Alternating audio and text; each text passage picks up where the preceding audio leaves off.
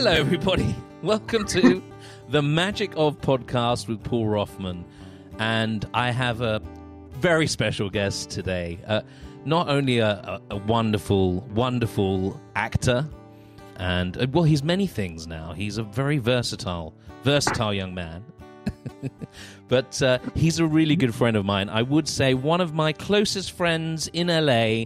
One of the first people that pretty much one of the first people that I met when I first arrived in LA in 2010, and on this crazy journey that it's become. And so here he is with his full title, Mr. Craig Robert Young. Hello, Craig. Hey, Paul. How are you, buddy? I'm very good. So, how is life treating you?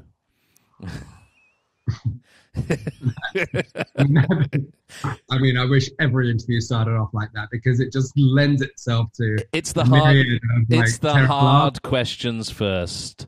It's the hard questions first. Now you're holed up in you're in Hollywood, aren't you? I am, yeah. So for most of the time, though, we've been down in Palm Springs. Just there'll be a person sort of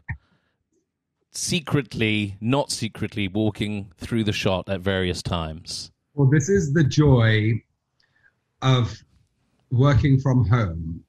And you hear about all these like disastrous Zoom stories of like, you know, naked people walking in the back, or somebody forgets to put their laptop down and ends up in a compromising position with the nanny. Or little children coming in and swearing. Yeah. Well, that's all of that rolled into one for me. That's your compromising position walking past in the background, yeah, then. Pretty much. That'll be Michael, I believe. Yes, that is my other half. Your other half. Lovely. The lovely Michael. So you've been in Palm Springs a lot of the time. Yeah, so we were hunkering down there sort of during the lockdown. And, but coming back between both places, but mainly now spending most of my time here back in LA. Right. Now, how long... You've had an anniversary of being in LA recently, haven't you? Was it a big... How long have you been here? Say again? 21 years. 21 years in LA. So you're virtually... Well, you are American as well now. Yeah, I'm a citizen. I became a citizen 9 years ago. I'm allowed to vote and all that good stuff. I wonder who you'll be voting for. Flip of the coin. Vice President Kanye West, of course. Yeah. So what I'm interested is, the question is, what brought you to LA, or what brought you to America? Was it something that you always wanted to come to? I will actually blame it on a misspent youth of watching television programs like Airwolf and A-Team and Beverly Hills 90210. Right. And Alf. Alf. Yeah, I sort of had this love affair with America even before arriving. And yeah, it was to do with, you know, the imagery that we were spoon-fed at tea time in England or on Saturday afternoons. And just knew from a very early age that one day I was going to live in America. And what was the moment that pushed it forward? Did you do a recce mission? Because when I first came out here, well, I had family here, so I'd come when I was like 4 years old, and come in the holidays. But properly, I came out for a recce mission and did like that week industry Hollywood thing, and met agents and casting directors, and was schmoozed by it all. Did you do something like that? Yeah. So I was on a show in the UK called Dream Team. And I had 2 weeks holiday, and previously to being on the show, I was working as a bartender in a bar just off of Soho Square in London, and one of the other bartenders had just moved to LA, and so we were kind of writing letters back and forth as one did back then in those dark ages. And he kept saying, come out, come visit, come visit. And so now I finally knew somebody that lived there. I was like, oh, okay, cool. I could go stay with him and really kind of check it out. So I remember arriving on my own on a plane, clearly on a plane, because, I mean, we're not going to be taking the Titanic anytime soon. How old were you? How old am I exactly? No, how old were you then? I was 23. Okay. 23, yeah. And I did come for the purpose of being on holiday. But I had a friend in London who knew a couple of people in the business in Hollywood and said, while you're there, you should meet with these people. One of those persons was Louisa Spring, who was with Russ Lister Management at the time, who looked up to Pierce Brosnan and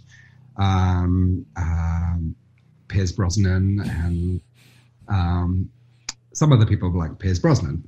And so I had a lovely lunch with Russ Lister and Louisa Spring, and they were like, hey, we want to sign you. And I'm like, oh shit, that's great. It happened just as easy as that. That's nuts. I think it did help because I was on a show in the UK. And they were like, hey, can we put you out on auditions while you're here for like this 2 weeks holiday? I'm like, yeah, sure. So they put me up for a movie called Go with Katie Holmes. It was directed by Doug Lyman. And Joseph Middleton was casting it. And so I went in and met with him. He gave me a call back. It was the first audition I went in on. But his note was to come back in looking uglier. And I was like, well, I'm 23 and really hot, so I don't know how I'm going to manage that. But I did my damnedest. I went to Wasteland, which was this secondhand clothing store on Melrose, and got the ugliest clothing I could find. And I was like trying to make my ears stick out, and like I roughed up my hair, and I did brush my teeth for a day. And I went in, and Joseph was like, what the hell happened? You look cuter now than you did yesterday. And I was like, oh, I know. Anyway, needless to say, I didn't get that job. Yeah, it kind of sowed the seeds, and I went back to London and finished my contract on Dream Team, and that was my main focus. Was once my contract ended, was to get out to LA as soon as I possibly could. But how it's so difficult to, well, certainly now, and maybe it was a bit easier then. I certainly was maybe pre-2010. But with visas and being allowed to work and all of that stuff, we'll get to Brits in LA, and one of the questions is, hi, I like America. How can I come and work there? I want to be an actor. And we all go, ugh. But you kind of did that thing without the anything. Yes and no. I think partly Russ Lister, who was my manager, had done visas for Julian Lennon and Pierce Brosnan, and they represented a lot of Brits, Stephen Burkhoff, John Rhys Davies. Uh-huh. And so they put me in touch with their lawyer. At the time, he's passed away now, but his name was Ralph Aaron Price. So I went to this big, massive office in Century City. I once again, when I came out again, I came out as a tourist. Once my contract was over, and I had a return ticket, went up to see Ralph Aaron Price. This was in 1999. And he's like, well, let me see what you've done. We could probably get you a couple of deal memos. Mm-hmm. Just leave it with me, pay me a ton of cash. And the American way. The American way. How to get things done. Money talks, yeah. And so I spent an awful lot of money on a visa.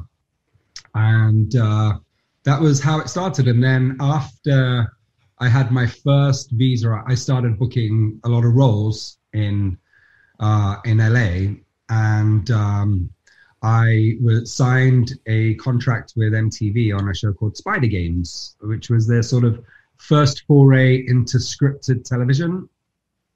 And because they were doing obviously music videos and all that kind of stuff before.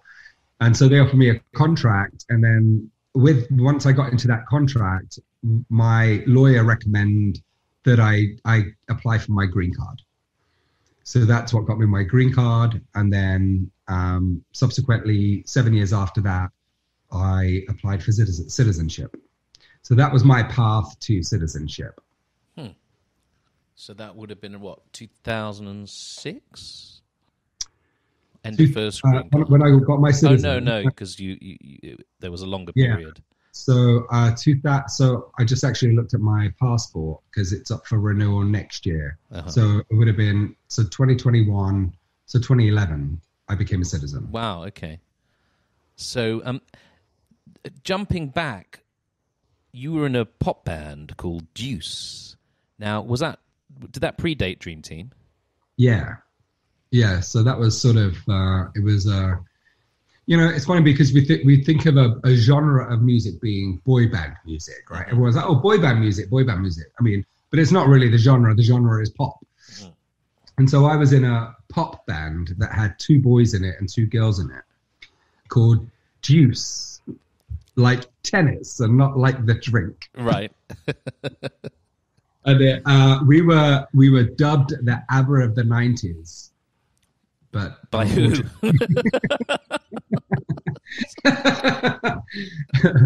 By some PR maven.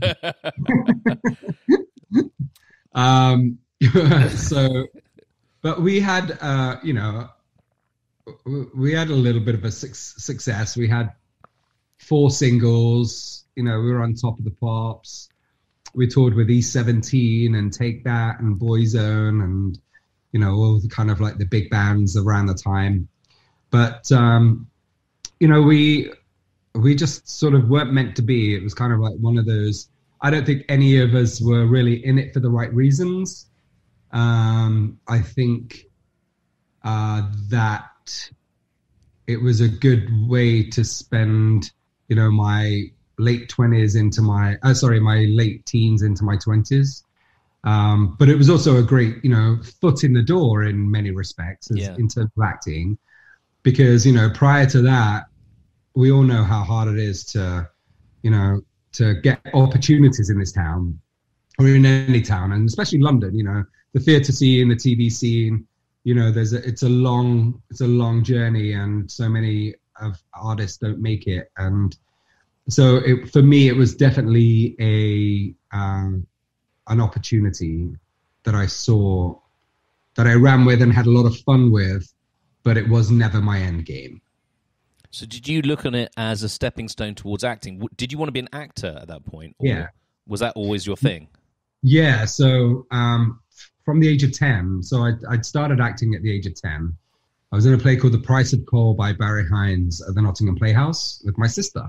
Right. We played brother and sister in it.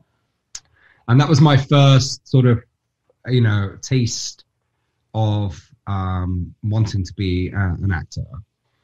And that was the bug. That was like, from that moment on, that's all I ever wanted to do. And you grew up in Nottingham? I did, yeah. And then what age did you get to London then? Was that the next step, London? Yeah. Well, the thing is like, when you kind of grow up in a, like in a working class family, I guess, where there aren't many opportunities, Nottingham had, a good sort of local theatre scene, but there was no real opportunities for anybody if you wanted to, do this full time. Mm-hmm. And so, I took a career in teaching aerobics. I worked on a market. I worked in a shoe shop. I worked behind bars. I did everything I could in order to make money, save. And all I ever did was save. My dad was really smart in, teaching me that value young to save money. I don't know what happened to that now, but I did. I literally opened a bank account at the age of 16, like a savings account, and any money I got just kept going into that sort of nest egg, right, in order to go to London. Like Dick Whittington. Yeah, but it's an interesting theme because you've kind of brought up a theme that's actually reflective of you even today, and that is versatility and being able to adapt and being creative. And I think that's what informs you as an actor, and I think that makes you a better actor, because you're not just a person who's, I'm an actor, I've always been an actor, that's all I do. Even at that point, you're transitioning from being in a pop band to Dream Team to being a waiter to coming to America into the unknown. Which, let's face it, this is there's a theme that I want to really pick up on. But arriving in America when you did, so what we said, 99, yeah, 99. It's a different world out there. We don't have the mobile phone technology. We don't have the internet like we have it. I'm not even sure. I think the internet just started, roughly. Just started, yeah. And America was, it still is, but LA specifically, I think, is a lonely place. You don't know people. And I think and that clearly became a real important tentpole for you in what you developed into doing, which we'll come on to, but you've always been someone who adapts. Now, I met you in 2010, which is a fun story anyway as well. But you're constantly adapting. You're constantly looking for something. Whatever needs must, you'll do it. And it's never seemed to be something that's got in the way of your main vision. So all of those things have only added to your experience and created your network, which is amazing, and kudos for it, because I think it's a really important lesson that people starting off in the business need to know. Yeah. Obviously there are those that have been, more fortunate in terms of, stepping off a plane and it happening right away. But I think the reality for most of us is that we have to hustle. It's not an easy path. And for me, there was a turning point probably when I hit 30. So 5 years into being into Los Angeles, of realizing that I got to experience life. I can't just be, because, I arrived here, I was in classes like, 3 times a week. I was in voice classes. I was in, the peak in my fitness, like I was putting this package together that I was kind of, guided through to be this, the best version of myself that I could possibly be, this actor. And that came at a price for me, not living life or experiencing things that would come to me that helped shape me. Like you said, I think that when I hit 30, I kind of had this aha moment of how can I play all of these roles in life that are coming up if I don't have any experience in that? And that doesn't mean to say, if I'm playing a junkie that I have to experience in drugs or being method, but just in the terms of, that life experience of actually out there living and creating relationships, and whether that's friendships or love, or, falling out with somebody and creating an enemy, like there's all of these things that build us and shape us and are able to inform our artistry, our work. And so in terms of I see myself as somewhat of a bit of a shapeshifter in terms of the roles that I play.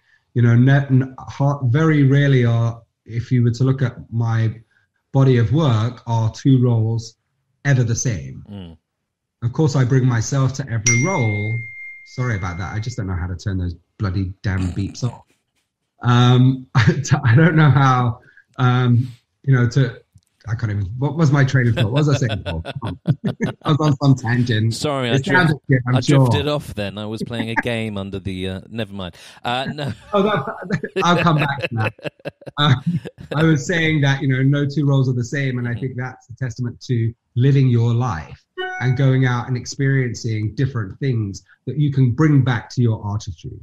Yeah, I think that's really important, and that.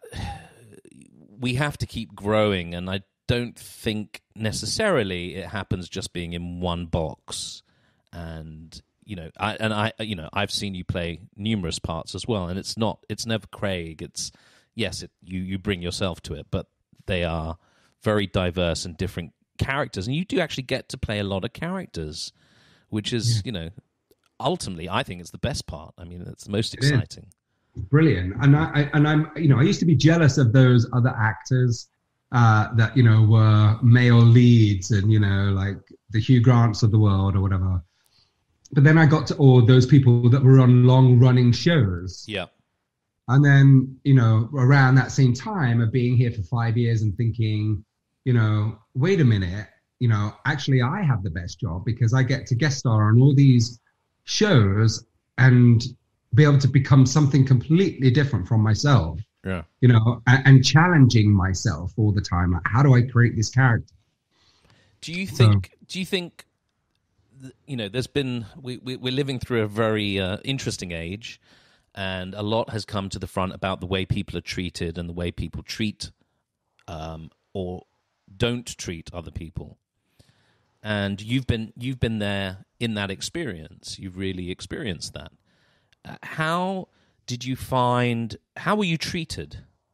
Certainly in the beginning, as trying to get jobs, and then when you did get jobs, did you find you were treated well? Did you find it was there was exploitation happening, or did you find it a pleasant experience generally?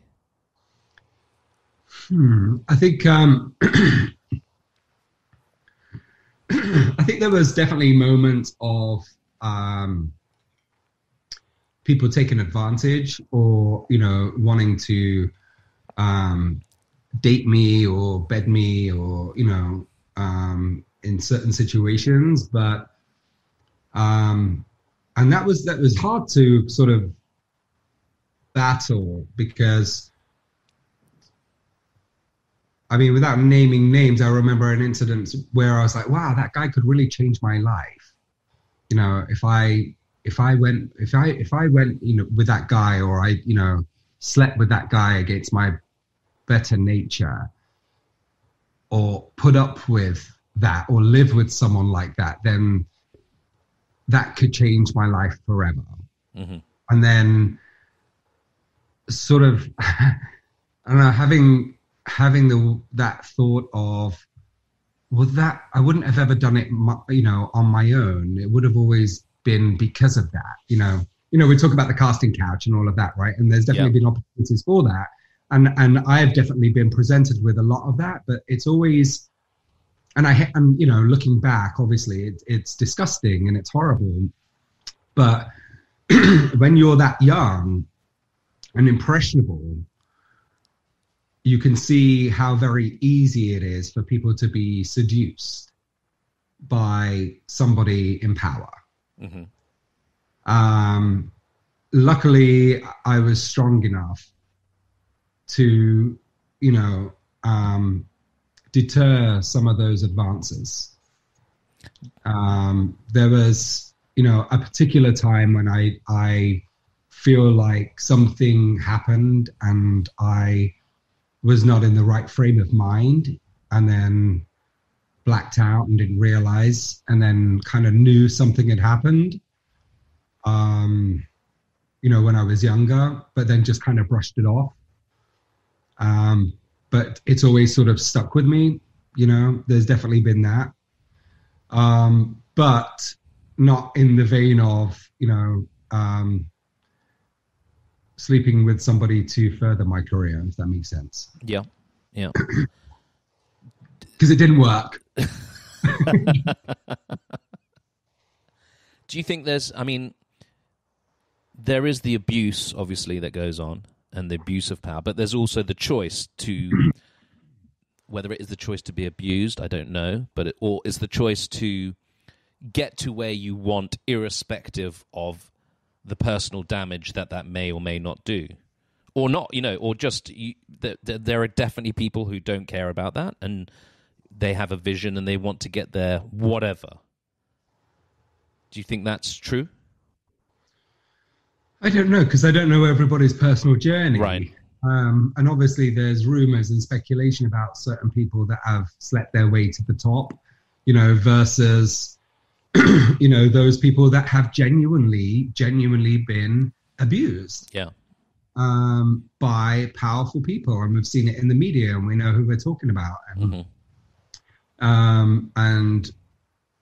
that's awful, and that's terrible, and that definitely messes with somebody's mind and their mental health. Yeah. And I don't think any abuse is right at all. Whether like on whatever level you're on, that it's just not okay. I mean, there's aside from the sexual scenarios that have arisen, there's often been the kind of verbal bullying, and that's also come to the front again as well. The way people, it's amazing because so much of it is so unnecessary. The power games. One of my first jobs in Los Angeles was I was a PA working on a Janet Jackson video for All For You. And the costumer on that video said to me, if Janet walks by, never look in the eye and never, ever strike up conversation with her. And I'm like, okay. And then I ended up working for this guy who was living in New York, and I was in LA, and he would come out and he'd do photo shoots and video shoots and this and that. And he'd always be styling Janet Jackson. And one time he wanted me to go to her house and drop off these clothes. So I knock on the door and she answers, and I'm like, oh, no. Hi, Craig. I'm like, hello, Miss Jackson. And she's like, coming in. And I'm like going into the house like Quasimodo. Like, she's like, just put those over there. And I'm like, okay. So I put them over there, and I'm like, okay. She went, do you want anything to drink? And I'm like, no, thank you, Miss Jackson. It's Janet. And I'm like, no, thank you, Janet. It's fine. And like literally like going out of the door as fast as I could, sweating profusely because I was scared of losing my job. Do you think that was genuine? She would have reacted to you like that? No, I don't. And my point is that I think it's people around the star or the celebrity that make this become a thing. And I do think that the reason why this particular guy stylist was that way was because he didn't want anyone to get too close to her, because he felt like his job was perhaps in jeopardy in some way. And if she liked someone better over him, then he might be on the out the door, and somebody else new comes in. I mean, I never wanted to be a stylist, but for one, I'm colorblind, so how could I be?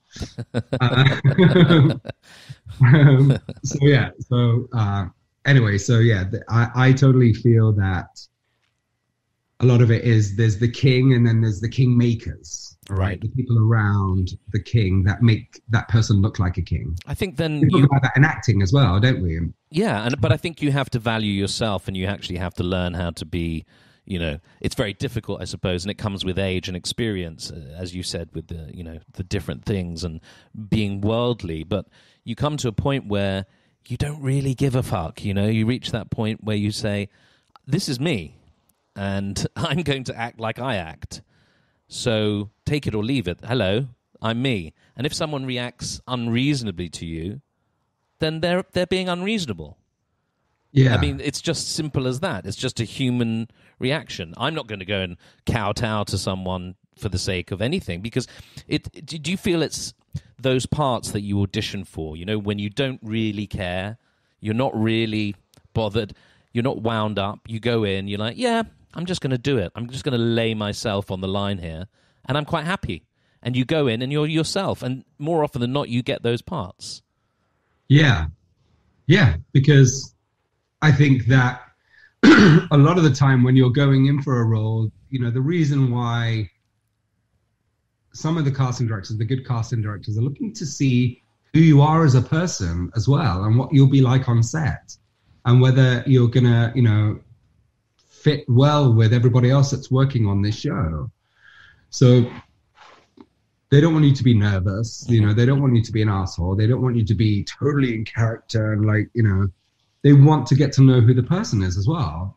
And I think that's somewhat important. Of kind of, laying down your arms and bearing your heart and soul and just being you, as you said. Hello, it's me. Maybe that's what your podcast should be called. Reinventing my podcast, yeah. But I think it's really important. I think it's, the valuing of yourself is everything. And that's not being a diva, that's not being unreasonable, that's being reasonable and putting the work in.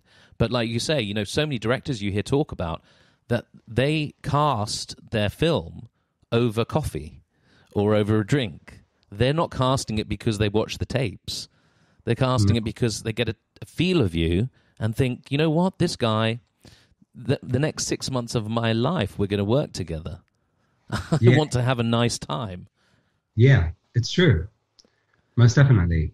But, obviously having done the work and having the craft, and also knowing that you have a resume that warrants them hiring you as well. Mm-hmm. And you have to build to that position as well. So it's a bit of a double-edged sword, because sometimes you have to do things you don't want to do because you have to build, meet people, experience, get those stories under your belt. Oh my God, I think I did about 20 student films when I first arrived here. And talk about films that I did not want to do. Yeah. But we used to have, and of course it was the day before digital age, we had the Backstage West. And I literally would sit down and I would circle all of the roles that I was right for. I would cut them out and I would stick them on a piece of paper, and I had a file, and every day, and I would submit myself to everything that was available, because all I had on my show reel was Dream Team. And it was all about building up that reel. And so there was a lot of real crap that I did when I first came out here, but I needed to in order to show, casting directors, because it was all about sending your tape out then as well.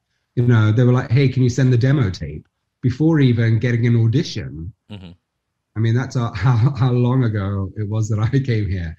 But, it was, you had to have a good tape in order to get seen. Yeah. It's it's interesting, that journey, the change of technology and the change of technology that's kind of pushed it forward, and yet things still are difficult, and they're just difficult in a different way. And it's kind of like people talk about all these apps or all the software that you can get, and it's like, it's so easy to make a film now. We can do it on our iPhones. Why are we not all making films on our iPhones? But it actually comes back to the very crux of it is, have you written a good story? Is this worth filming? Who cares if you've got all the technology in the world? You still have to write it. It still has to be something worth filming in the first place and developing. Yeah. So, yes, there's a million films now, because everything's a film because it's on TikTok. It's a 10-second film, or it's my movie. It's on TikTok. It's like, but it still comes down to the quality of the writing and the quality of the artistry, and I think people are getting actually sidetracked, and maybe there's less quality now because there's too much rubbish, and people are not being pushed into actually learning their craft, which is something that you were talking about, carrying on training. It never ends. And that UK type of mentality, Whereas, I went to drama school, 3 years at drama school. You kind of come out of drama school there and you go, I did drama school. I am now a fully fledged actor. I don't need to train anymore. And then you come to America and they're like, well, what classes are you doing? You're like, classes? I don't need to do classes. I'm like, well, you maybe should do some classes. Well, I equate it to being a doctor or a surgeon, right? If you're a surgeon, you're still going to learn about new technologies that come in and, new studies and this and that. You're not, once you graduate and you get your PhD, that's not the end. You may be now classified a doctor or a surgeon, but you still have to continue your training. Yeah. And I think it's the same as an actor. I don't think it ends, I think that we have there's a world of knowledge out there and a world of experience and types. And as we age, our casting becomes different. And, so then it's all about characters and how do I embody this character? How do I create this? Like, what is the research I need to do in order to play this character? There's so much, like we're constantly learning and constantly honing our craft, and you have to enjoy that. Mm-hmm. Like, I think as a true artist, you have to enjoy that journey and knowing that training is a part of that continued journey. Did you find that your sexuality was a hindrance when you first came out here? Because I think now it's become, just, it seems to be more open. You can be whoever you are. But there was definitely a period where it had to be hidden, or it felt like it had to be hidden. Yeah, absolutely. And I think it and that's probably why, for me, not being my true authentic self probably hurt me a lot in terms of my acting journey, because I was hiding so much that, I just wanted to go in the rooms and do the job and not give anything away, like playing this big tough guy or whatever, or, villains. And like if I stay too long, they may get onto me and think that I'm gay, and therefore being gay is bad, and therefore I'm not going to get the role. And, like just these mind fucks that you play with yourself, wrong term, but, that they play upon you. Yeah. And you end up sabotaging yourself a great deal, I think. And it took me a while, and that was the advice then. And I think you're right in terms of times changing. I was advised, I didn't tell my managers or agents for a long time. And I remember one time my manager saying, so-and-so said that you're gay. Is it true? And I'm like, don't they say that about Keanu Reeves? Don't they say that about, all these Leonardo DiCaprio? I mean, God, like, why don't people just give it a rest? You know what I mean? Like, and she was like, I'm only saying that because if anybody, were to find out, it might have a real impact on your career. So the advice was always to stay in the closet. Mm-hmm. And, I think, now I think for the younger kids coming out today that there's less of that. It's less of like a big announcement of I am coming out. It's just much more of like a slow, and I happen to be gay. Right. Do you know what I mean? And I think that's great. And we're moving in the right direction. I do still believe that there's homophobia in Hollywood. Right. I think it exists. I think that just like we have racism, I think that we know that exists. I think homophobia exists too. I think that they look at numbers and they think, I could never cast this guy as a male lead opposite Emma Stone if he's gay, because the public aren't going to believe it. Mm-hmm. And if the public don't believe it, then therefore I'm not going to sell tickets.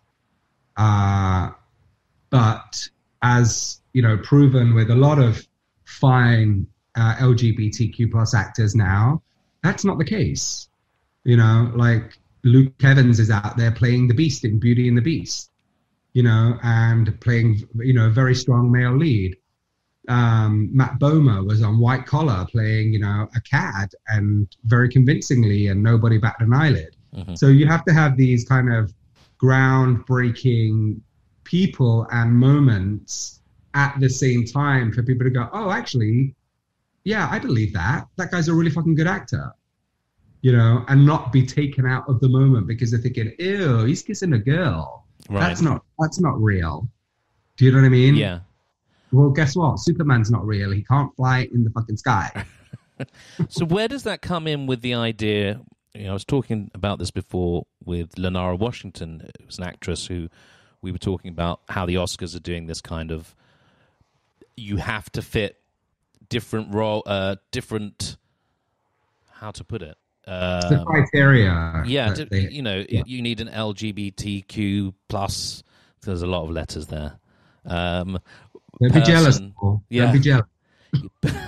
Little bit jealous. But you've got to. It becomes. Do you think it becomes a bit of box ticking, and it takes away from the fact that, you know, I think we talked about it once. There was a film with an Iowa farmer or something, and they wanted more balanced casting, but it was set in a farm in Iowa, and so it wouldn't have been an Asian character, for example. But if you have to, you're forced suddenly to tick the box to put someone in that fits that box. You're compromising the story or the thing that you have to do. Right. So I think that, you know, so it's reparations, right? It's reparations. So I think for so long, Black people of color, women, the people in the LGBTQ community have been marginalized, right? And they have not been given the opportunities that, you know, white straight males have.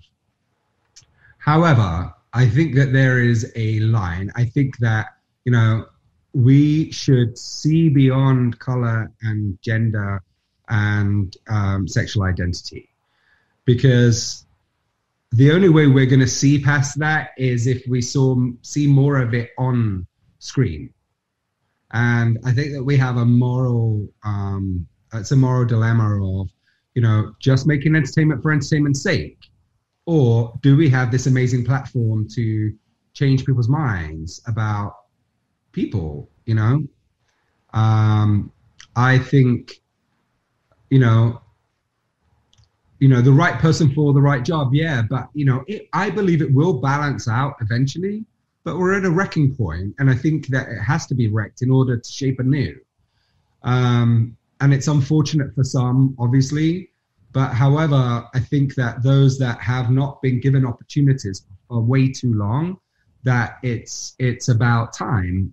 And you know, it's about those voices, because, you know, I was having a conversation with someone, I have something in development, and, you know, and the three of us are white guys sat around talking about, you know, how do we make this diverse? You know, we're having that conversation because no one's going to buy this because the story is not diverse. Mm-hmm. And then we start opening up a conversation about, well, you know, we need to have a writer's room that is diverse as, you know, to make this story as diverse as it possibly can be.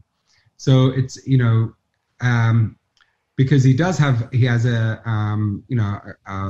couple of biracial characters in there, and he's like, you know, I don't feel like it's my job I want those voices to be authentic.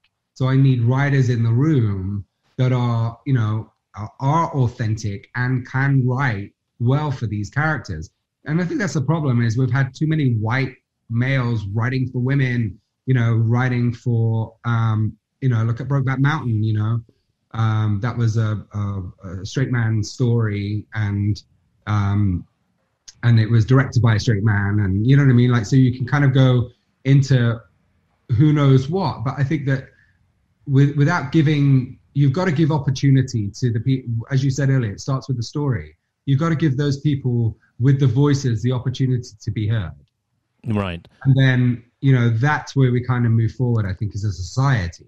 Mm-hmm. You know, now, if we're doing something historical, I don't think there's anything wrong with putting people of color in Shakespeare. I think that in the streets of London back in the day, that people of color were doing Shakespeare. and gay people, but we're probably, and they were probably far more accepted back in those times as well. Men wearing women's dresses, it was all part of the theatre of it all. But somewhere along the way, the church got involved and, everybody got pushed back even further. And politicians as well, and I think power has kind of definitely played a huge part in what we're seeing on the screen in the last 30, 40 years. It's the question as well with the if you have to employ a gay person, then whose business is it though? Do you know what I mean? It's like, excuse me, oh hello, Craig, are you gay? Great, we've got one. It's it will become that a little bit, don't you think? Whereas it's like, if I'm hiring Craig, I'm just hiring Craig, and that. But before this, Paul, if you knew that Craig was gay, you have an opportunity to say, "I'm not hiring." Mm-hmm. Does that make sense?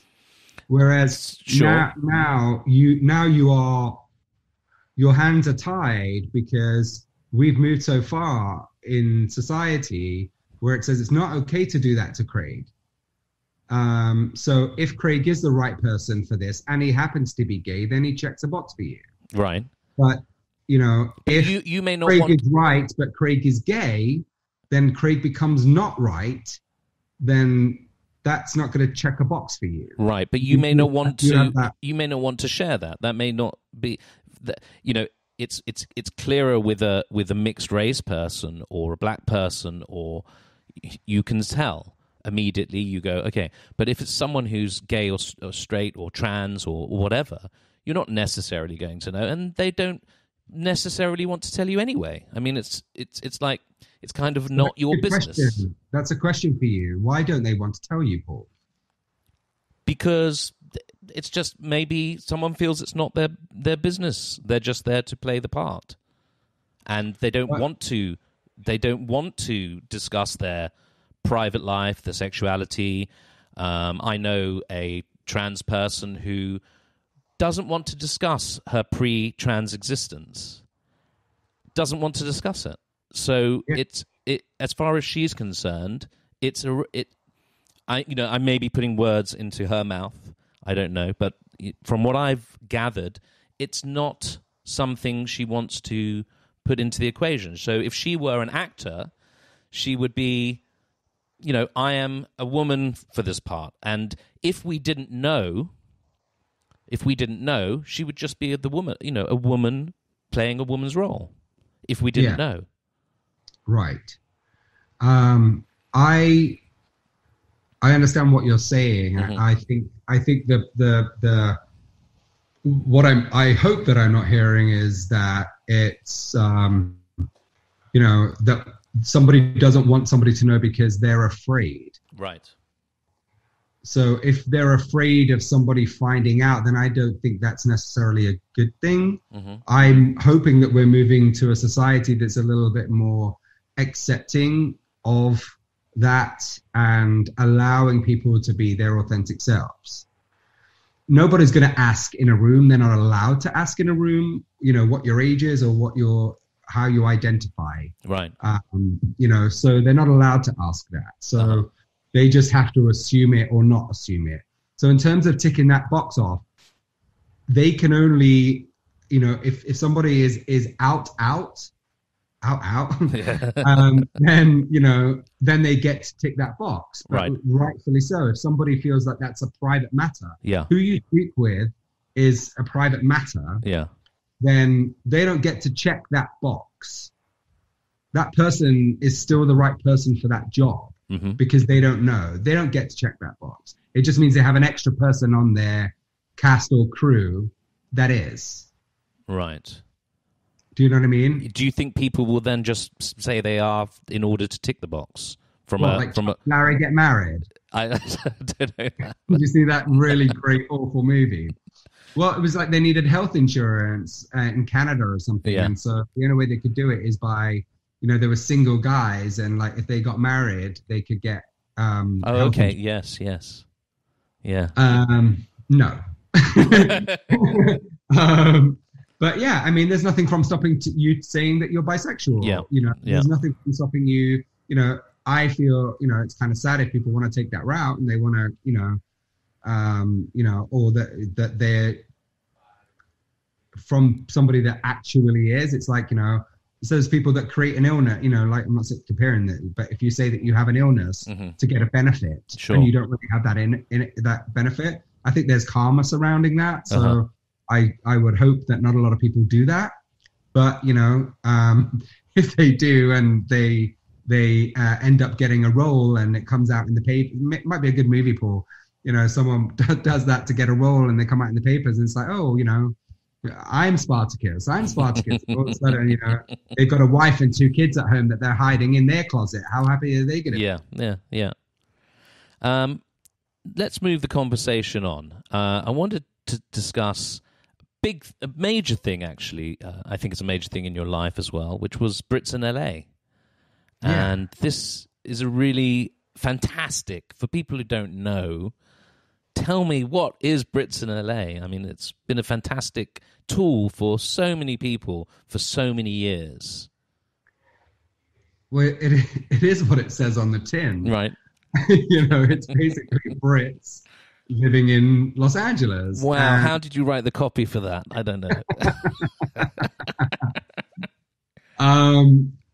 So actually it was a meeting of minds, and I had been here for a good number of years, maybe 6 years. And I had the good fortune of meeting Eileen Lee, who's my partner in Brits in LA, through a mutual friend in London that was visiting me. And I think, like a lot of people, I think one of the reasons I moved to LA was because it was a place where I could reinvent myself. I was, sort of, it allowed me to be freer, and all of a sudden I was in this place where everybody loved me because I had a British accent. And I was like, oh my God. And people are like, please say what again? You can't even speak English anymore, can you? You've been here so long. Yeah, I definitely have a weird transatlantic accent. Yeah. But yeah. And so, and I didn't really, whenever I saw another Brit, it was sort of like this uncomfortable, like, oh my God, this is my friend Tim. You guys, you should meet. You get on great. And it's like, Tim. All right, Craig. Where are you from? I'm from Nottingham. Oh, where are you from? Cambridgeshire. Oh, nice. Tosser. And it's sort of like this. Well, nice to meet you. Bye. Come love me more over here, my American friends. So I didn't really want to meet a lot of other Brits while I was out here, and that's just being honest. And and then lo and behold, we started doing these. Like Eileen knew more Brits than I did, and along with a couple of her friends started doing like a breakfast club, like just, randomly every Tuesday. And it was like, maybe 8 to 10 people would gather. And then I met Darren Darnborough, who's, doesn't live in LA anymore, but was sort of a fixture in the early 2000s, in sort of mid 2000s in LA. And he came on board, and the three of us sort of, started, more and more people were asking, oh, where do you guys meet up? Where can we find you guys? And Facebook had just started at that time. And so we thought, well, let's put it, so we can send the information out to just one place. Let's put it up on Facebook, create a group so everyone can invite their people, so we don't have to keep, sending the information out all the time. And then more and more people wanted to join, and it sort of became this resource for Brits back home moving to Los Angeles, on, of a community that had come together that was really helping one another and helping each other out. Hey, where do I buy my British goods? Where's the best Sunday roast? Where do I get a curry? To, how do I get a visa? To how do I navigate through this minefield that's called health insurance? Taxes. What do you mean? There's no PAYE. So it became a place where people could share their knowledge and sort of, Brits in LA sort of opened the door, and the community kept the door open for others to come in and, get the answers to the burning questions. And how many people are subscribed to Brits in LA now? I think we have like 17,000 members. 17,000 members. That's fantastic. Yeah. I mean, we get some idiots on there, but we have to weed them out.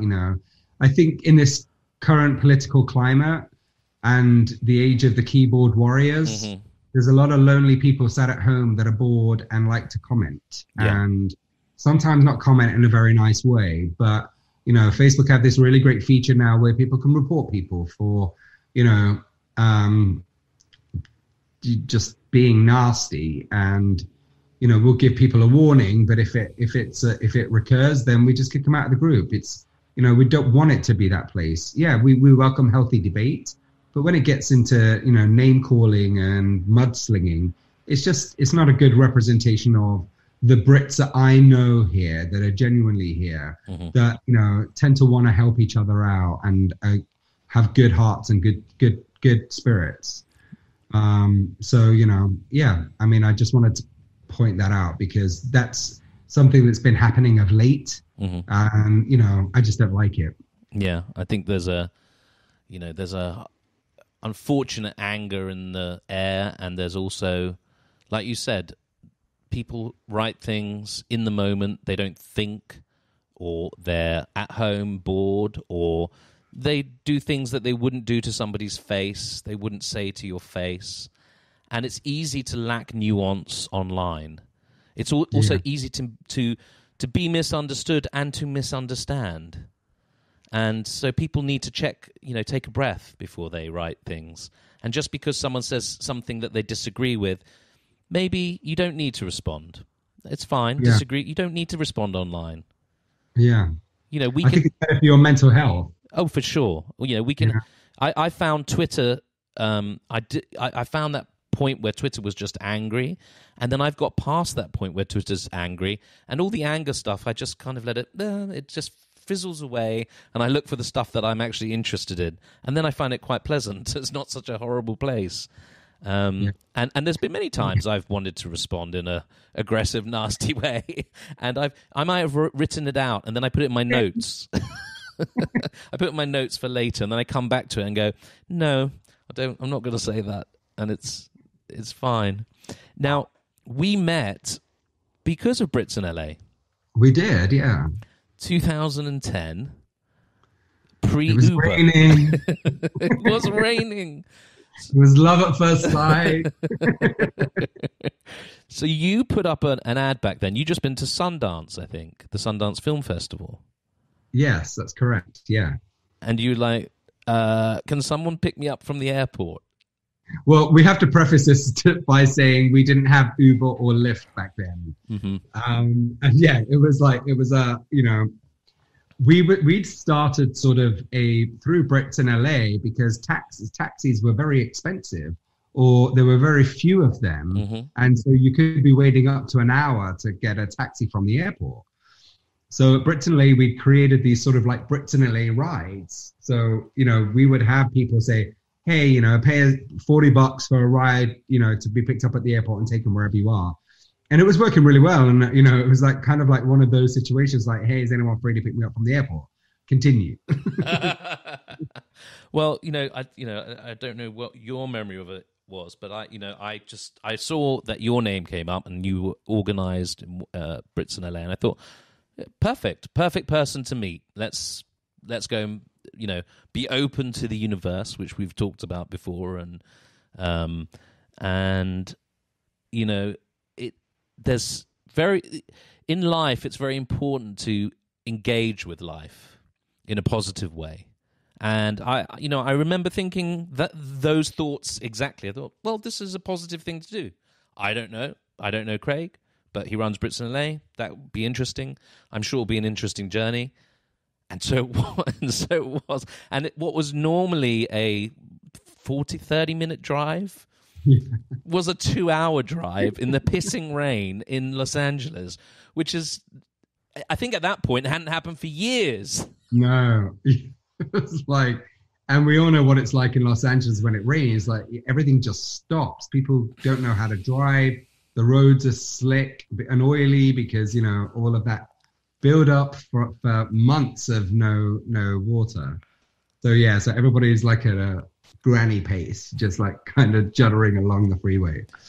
So we end up having this amazing conversation, and I dropped you back, and I think I was a member of the Magic Castle at that point, and I can't remember. We subsequently arranged a Magic Castle evening, I think, but I was looking for a place to stay, and I'd arranged a place to stay, and it sort of fell through with the person that I was going to be staying with, but the guy actually who I ended up staying with became a really good friend, and I ended up staying there. But I remember very clearly that, like, the next night I called you up and I went, I don't know where I'm going to be staying, and you went, we're having pizza. Come on over.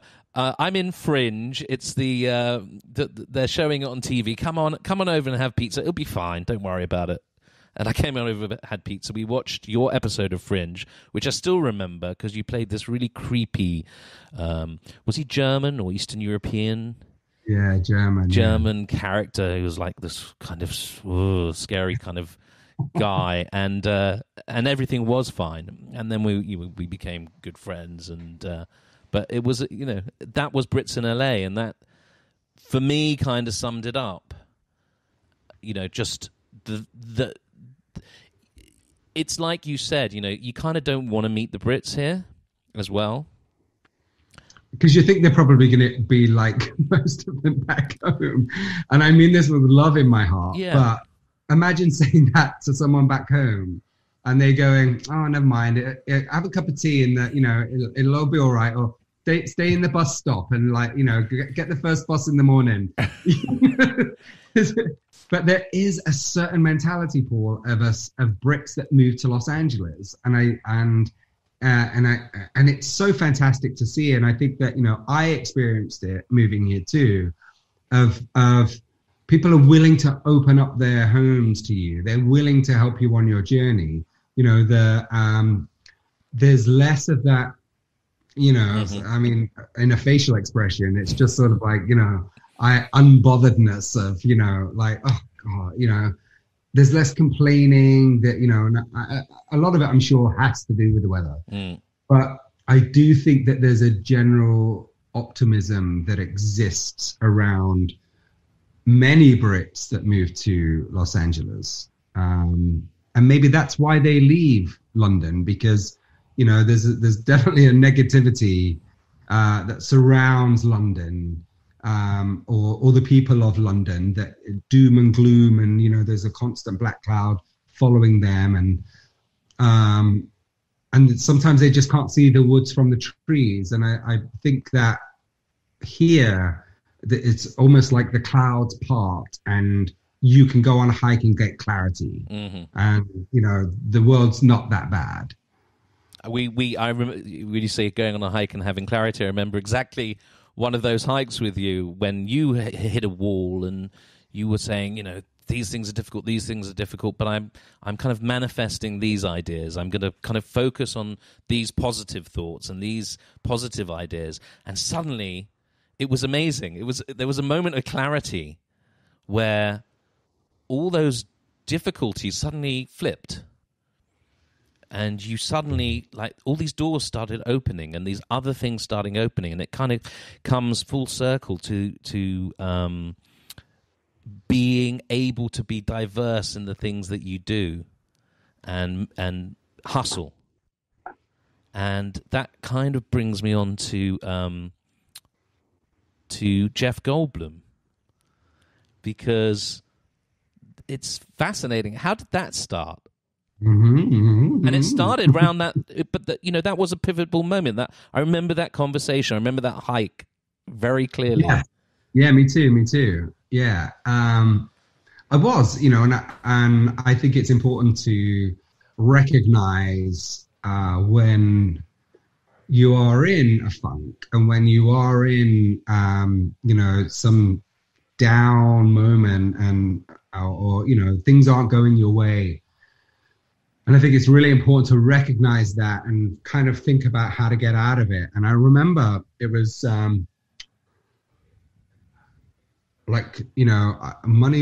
my savings were dwindling. I wasn't getting any acting work. Just life was I was just feeling really shitty about life in general. And I couldn't get out of this funk. And I think a lot of people find themselves in this. And it's like, God, I wish, something will happen. Just like, please give me a sign, give me something. And I had, I've done so many different jobs out here, like from waiting tables to, catering to, making my own movies, just like so many different things. And I think that I got this through Brits in LA, funnily enough. Somebody was looking for a driver to drive a contributor from Palm Springs to Los Angeles for $200. And obviously I saw it and I was like, I'm going to answer that because I happened to be in Palm Springs at that time. And I was like, well, I'll take him down to Palm Springs and I'll bring him back again, and that's $200. That's great. So I got talking to this guy who was really fascinating. He was a photographer in the Vietnam War. Obviously it's a 2-hour drive. We're chatting along the way and he's fascinating and we're talking about life and everything. And he was there to talk about this book that he'd written, which was the soundtrack to the Vietnam War. And he was sort of all the songs that they listened to get them through the hard times of war. And so I'd done this job and I take him back and he invites me in to meet his family. We have, a glass of wine back in Palm Springs and, he was just so fascinating. And I get an email the next day from the producer to say, oh my God, thank you so much. The contributor said how amazing you were. And, you made him feel really comfortable. And he was really, he was really, happy with me. And I was like, okay, great. And then, I didn't hear anything for like 4 months. And then out of the blue, I get an email from that production company based in London to say, hey, we have a director coming out from London who's doing a scout for a show and he needs somebody to drive him around. Are you free and available? We remembered you from the last job. And that was when I was at my lowest point and we, going on our hike. And I was like, yeah, I'm free. That's great. And opportunities come in. I'm going to take it. So I drove this director around. Nick Stacey, brilliant guy from London. Tells me what the show is and says, what are you doing for the next 6 months? I want you on this show. And the show was The World According to Jeff Goldblum. And I was like, oh, I'd love to, but I'm an actor and, it's pilot season. I don't know if I can. And he was like, well, what can we do to sweeten the deal? I was like, well, look, I'm a little too old to be a PA or a driver. This is my experience. I just was kind of doing this to make a little bit of extra money. And so I sent my resume off to the production company in London and they're like, oh my God, we would really like you to be a part of this show. Would you consider a coordinator position? So I was like, yeah, that'd be great. So I ended up working on The World According to Jeff Goldblum, long story short, for 7 months of last year as a coordinator. And it was one of the best experiences of my life. It's just been so, wonderful to kind of reconnect with British people, obviously, but also to be in this wonderful world that is Jeff Goldblum.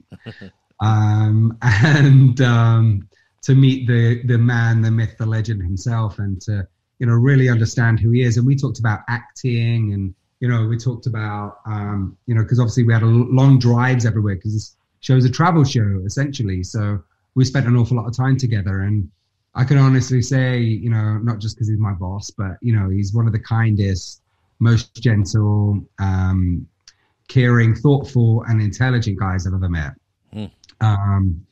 And I think I think that's why, he's done so well and has managed to have this breadth of a career, that, he's able to kind of shape for himself. Because I remember the first day, he's like, "You must be Craig." And I'm like, "Yes." And he's like, "Hi, I'm Jeff Goldblum." And I'm like, "Nice to meet you."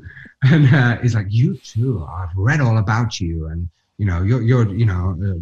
I'm so glad that you're here with us." So what he does is, and through the whole season, I realized that he would do this with everybody. So the man does his homework. Like, he remembers everybody's names. He studies the call sheet. Mm-hmm.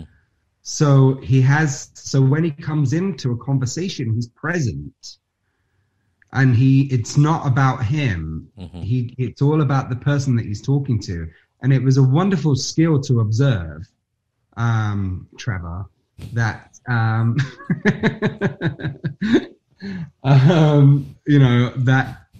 that he could actually be a man with humility, but also charm and charisma and, everything that he is as a superstar, but also these simple things of studying the call sheet and knowing what the PA's name is, mm-hmm.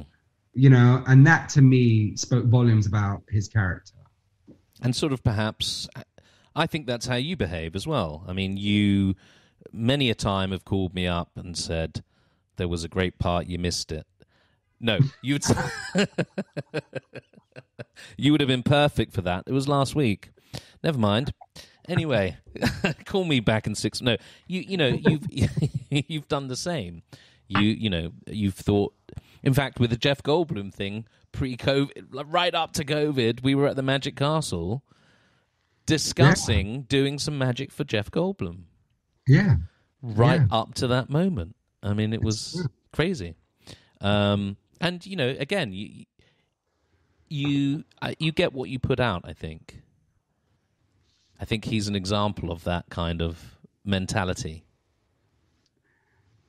Yeah, but I think that it has to come from an authentic place. Yeah. There's a difference.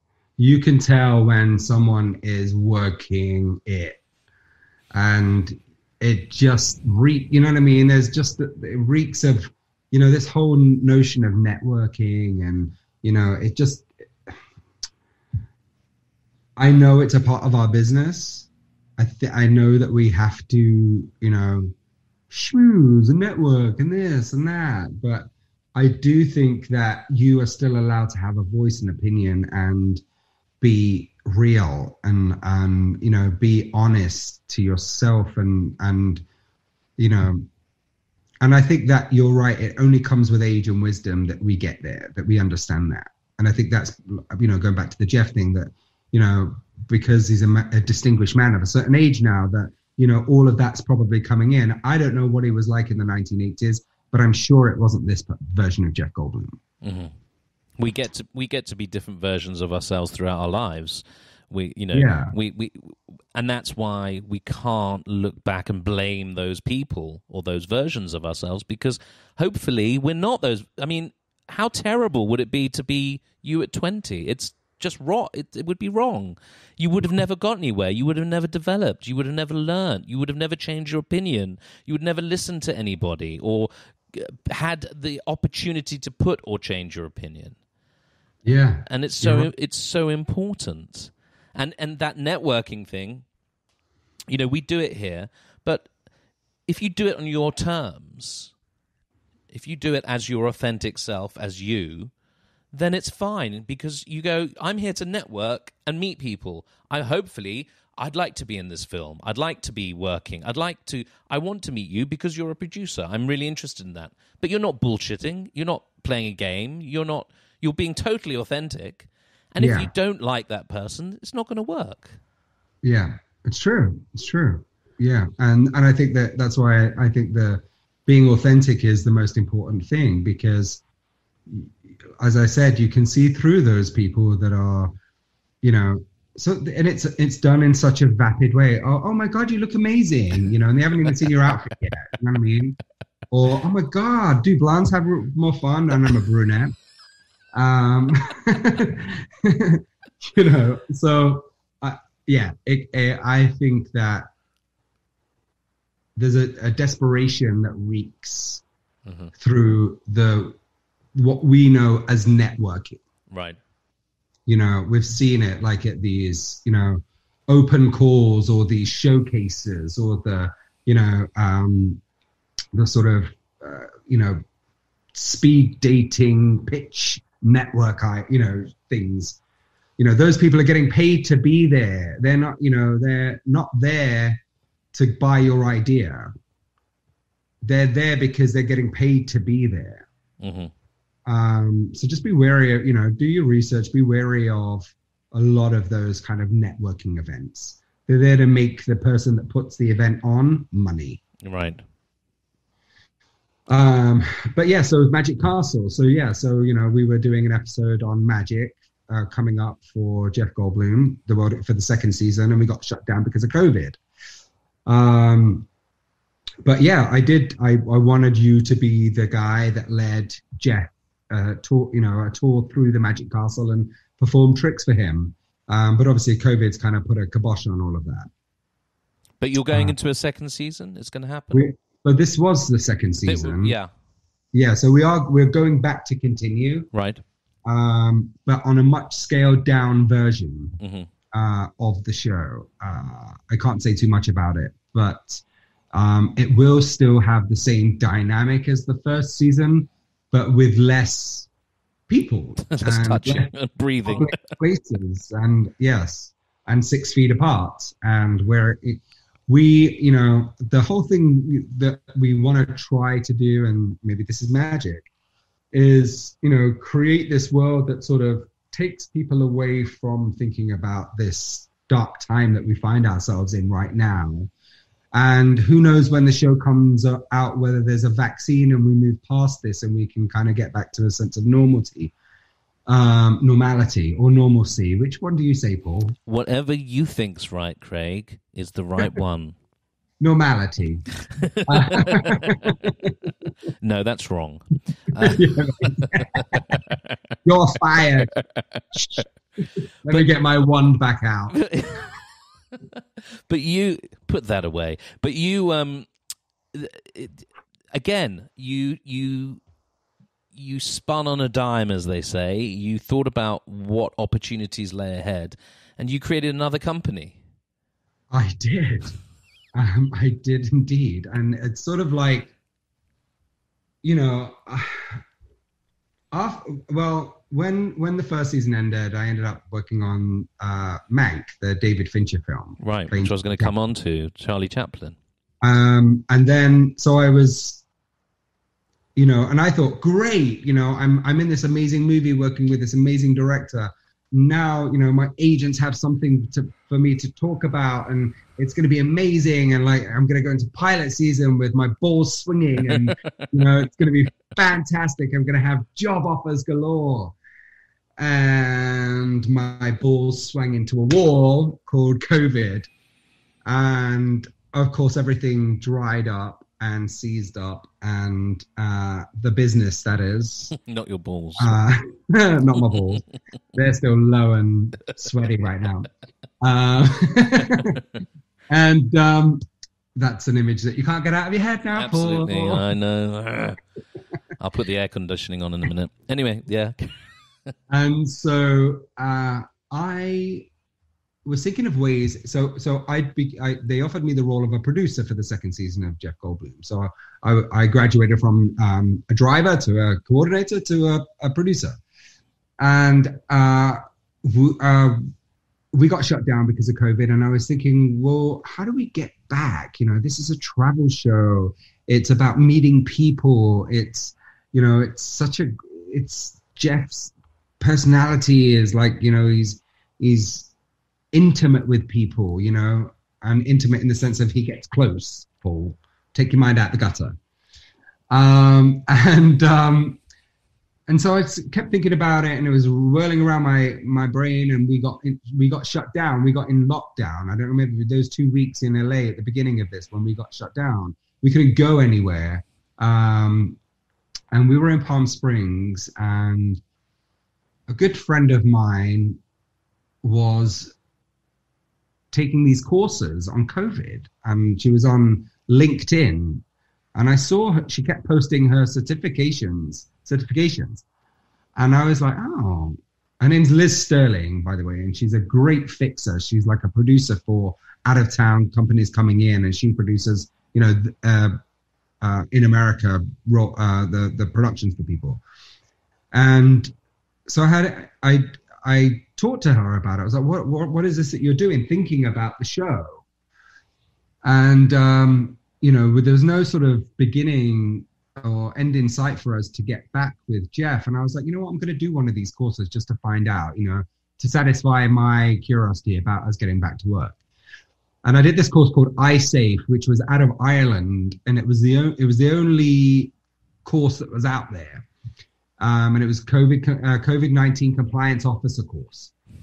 So I got on there and I did this 2-hour course, and I'm like asking all these questions, and I'm, learning. And I was like, wait a minute. If this is a real thing, then everyone's going to need this. Everyone's going to need this role getting back to work. And since I'm not working right now, maybe this is an avenue that I can explore. Mm-hmm.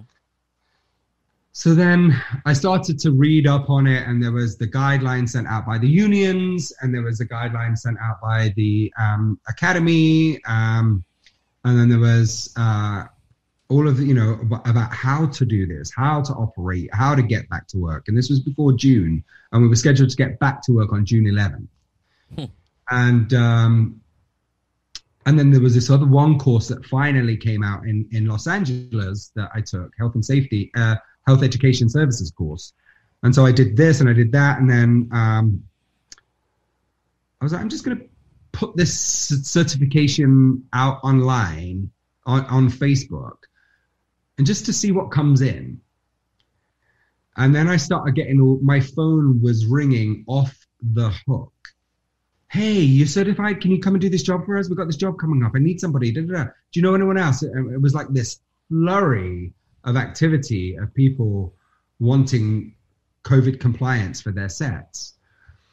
And I got on this. I got on a digital series first for QT, and it was just a one-person operation. So I thought it was a great place for me to try out my sort of plan. To kind of, I'd done all of the homework. I just now needed a sort of a platform to try it out. And this was like, because I didn't want to go on like a 100 crew movie and just be like, oh, what the fuck do I do? I wanted somewhere really small. So it was a cast of 2 and it was a crew of 6. Right. I was like, great. So, I got to do my signage, put up my signage, hand out my PPE, do the questionnaires, go around, reminding people to keep 6 feet apart. I'm really, wiped down the box lunches that came in. Like, I was cleaning toilets, I was literally, cleaning toilets. And just thought, I got to know what everybody does in this before I can start putting a team together. And so that was my first job. And then my second job was a commercial in Detroit, where everyone was petrified to get back to work. Mm-hmm. The producers, the directors, everyone was really scared because we'd been out of work for 2 months and we know about this virus that is killing people. Everyone was petrified. And then I realized my job was to install confidence in people, to get them to get back to work and feel like that they were protected and that we were, doing our utmost to protect them. And then, it was a 3-day shoot, and then people started to kind of get into the swing of it. The masks are very uncomfortable to start with. I have a safety briefing every morning, which was my opportunity to share my knowledge, but also make people, install confidence in people so that they could comfortably do their job.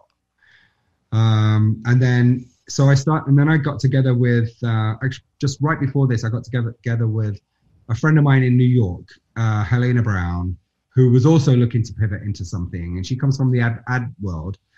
And her and I were talking, and we're like, there's a business in this. Like, people need really good people, because there were a lot of people out there that had just done a 2-hour course, and all of a sudden they were like, hey, I'm a compliance officer. And a lot of productions were very disappointed with what was happening. You know, they didn't have the respect of the crew. You know, people were fucking around, like, you know, they were found people crying in cars. You know, like it was just overwhelming for the first 2 months for a lot of people. So we were like, let's train people up. So we started training people up in as COVID compliance officers with the knowledge that I had. We had a criteria that anybody that does this must have had at least 5 years on-set experience, because they need to know their way around a set. They need to know the flow.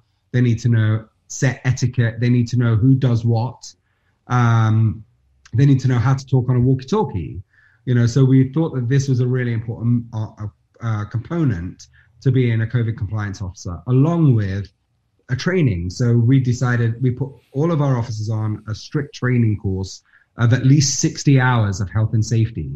So that it's not just these 2 courses that are out there anymore. There's like knowing what the infection is. You know, the World Health Organization have courses. OSHA have courses. There are all these courses that we put people on 60 hours of training. And now I'm taking a bit more of a back seat in being there on the sets, but running the back end with Helena and, you know, with the business and training up the officers and bidding the jobs. Wow. And yeah. That I imagine that's something even post-COVID that would develop in just terms of, you know, general health, looking after a set, which is probably something that's been really remiss and amiss in general life. I mean, people have been filthy. Things haven't been cleaned properly. The spread of colds and flus and viruses in general. You know, I had a friend that was on a shoot on an independent movie, and they were shooting in an abandoned warehouse up in Carlsbad. And he said he got there, and you know, they're shooting at night, and the director's like having him crawl along this sawdusty floor, and he's like, there's rat droppings, and there's, you know, poo and like dried cow dung and stuff, and it's all real. Like normally, if you're on a movie, like the props people will replace that with clean dirt, right, to recreate it. But shooting this independent, the director didn't care, you know, about the health and safety of that actor. And so that bothered me. And I'm like, you know what, yes, this position does need to exist and should be mandated on all sets for the health and safety of the crew and the casts that, you know, are on various productions. Because as we know, there have been cases where, you know, people have died on sets, you know, not stunt guys or stunts gone wrong, let alone that, but crew members that have gone on a train track and, you know, someone said, oh yeah, it's safe, go on that train track. And a train comes and, you know, kills them. Or yeah, just hang that off of that cliff there. You'll be fine. You know, the branch snaps and the person falls down, you know, the side of a cliff. And if there's a health and safety person on set that is a part of that conversation, that would never have happened. Right. Well, yeah. So yeah, I do believe that there is space and room and a need for this position going forward. So and in that training now, how do you feel about the disease going forward? I mean, that I've sensed that, you know, there is COVID frustration now. It's fatigue, COVID fatigue, as we're calling it. But there is definitely a sense that we kind of understand things a bit better, and, you know, there is a way forward to exist with it, and hopefully that existing will become better and less stringent and less less of an ability to actually exist as normal. Do you see the positive coming? Can you see the light in the tunnel at all? A silver lining? I mean, I think, you know, once the vaccine arrives, and depending upon how strong or how effective that vaccine is, depends upon how we live. I think that it's been a great lesson for us. And if you see how some of the countries in the, you know, Far East have dealt with how they dealt with SARS and MERS and what they learned from that, and taking it into COVID-19, that they've changed their behavior accordingly, and that there's been less deaths there because they knew what to do right away. Yeah. Well, there was a plan in action. And I think that, you know, I know for me, and I can only speak for me and the people that I know, that, you know, it was always funny when we'd see, you know, Asian tourists coming to California and wearing their masks on a plane or on public transportation. And it's like, oh my God, look at them, you know, like germaphobes. But in actual fact, they were protecting their health. And I think, you know, like I don't think I'll go anywhere without hand sanitizer anymore. You know, it's on my key ring. You know, it's like, it's now kind of being ingrained in my life how to take care of myself, how to be healthier. And I think that's something that we'll all carry with us a little bit. And, you know, if I'm on a plane, I'm going to take a mask with me, you know, and I don't think there's any shame in that anymore. I think that, you know, we're also used to now seeing everybody walking around with masks. A lot of people incorrectly, though, I may add. It doesn't go around your chin, folks. It goes above the nose. Actually, I have an example right here. Oh, my God. Here we go. So always hold it by the ear loops. Place it on the top of the nose, around the ear loops. Pinch and pull. Yay! Simple. What an improvement. Thank you. Well, that's the thing, isn't it, Paul? I mean, how do you do it? It's a single man going out and they're dating in the mass society. And they take this off and it's a horror. Well, look, I just want to finish off, actually, with something a bit more cheerful as well. Mank is coming out. Yes. And that's the David Fincher film. With you as Charlie Chaplin, which is amazing. Have you had a chance to see any of it yet? I have not. No, I've only seen the trailer. Okay. And, you know, let's preface this by, you know, it's not a huge role. It's not anything to do with Charlie Chaplin.